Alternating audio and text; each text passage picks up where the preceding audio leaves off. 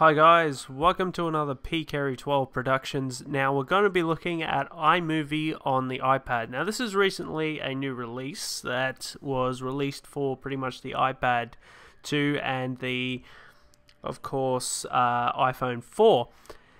Now let's go into iMovie, obviously, and you'll see obviously the project screen. I've done a test movie for this one. You've probably noticed it already uploaded.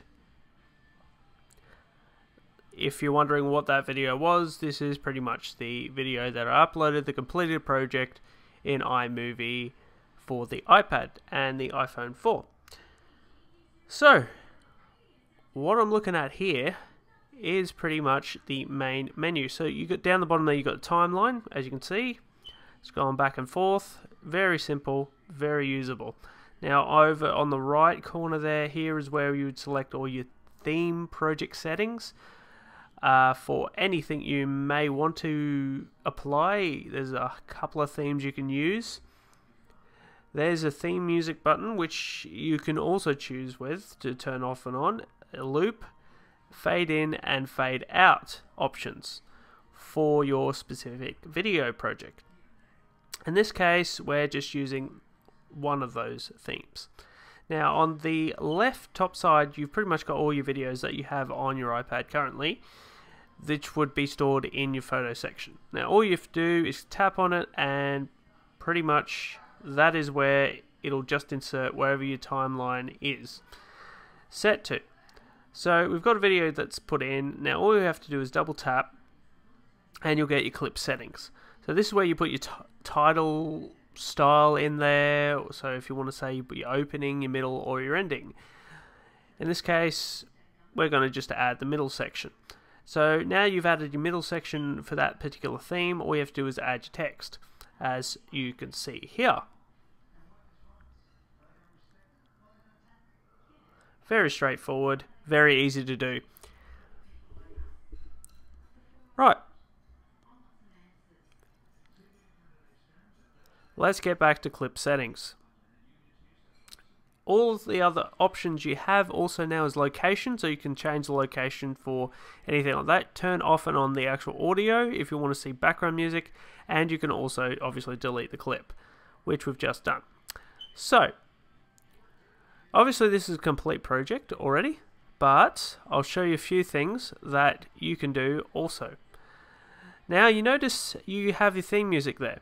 Right, so with music in general, you can actually change, you can actually put your photos in there as well, as I said. You can also choose anything from your photo library, as well as all the themes and music that is included with iMovie. So sound effects, iMovie, theme music, whatever. You can change the background theme music to anything you want and turn it on and off. These are all the sound effects you can use that come default with iMovie on the iPad too. And pretty much this is all your iPod music as well. As long as it's not copyrighted, you can drag and drop any music you like completely over and put it straight on. Right, so there is the clip settings for that particular background clip, so you can increase the volume or delete the back.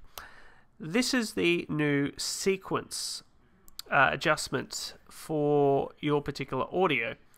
This is where you would adjust it like you would in iMovie 11, except it's a little bit more different than obviously how you would do it conventionally on iMovie 11. There's a few markers that come up pretty much that allow you to adjust the wavelengths of each particular sound file. Now that's pretty much the overall of iMovie. Now basically all the transitions are all in there and everything like that, and this is what the final product would sort of look like, as you can see.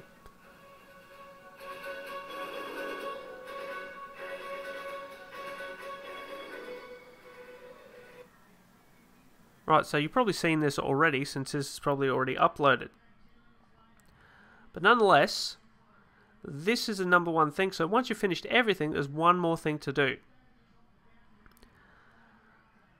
and that is to go back to My Projects. So there's a number of options you can choose now from your finished project. As you can see, we can save it to our camera roll.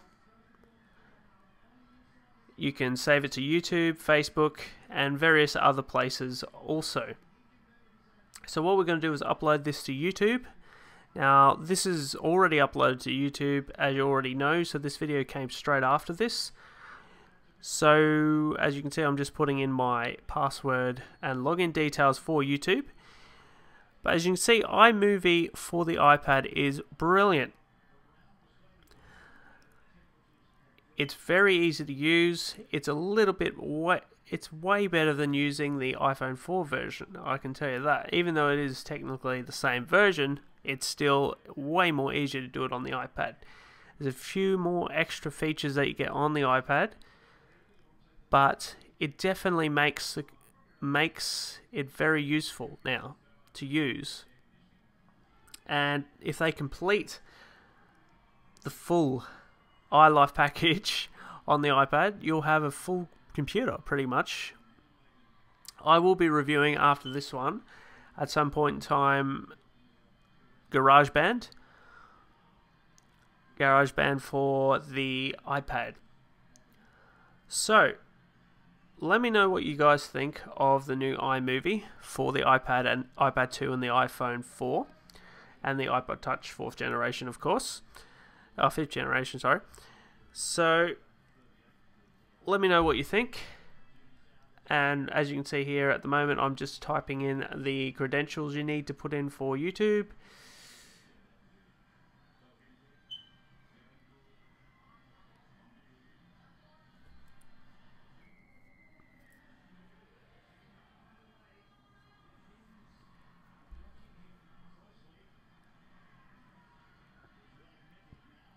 Now I'm choosing the category. As you can see, it's just like normal YouTube uploads. You have all the categories available to you at your disposal. And all the tag options you need to put in, so it can be searchable very easily on YouTube. You can see I've just put in 3. So that is pretty sweet, as you can see.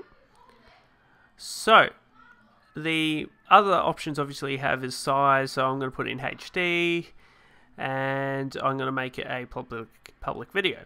And when you've done all that, all you have to do is then hit share, and that'll export and upload the movie completely for you. That is pretty much all you need to know on iMovie. And as I said before, let me know in the comments what you think, and yeah, cheers for watching.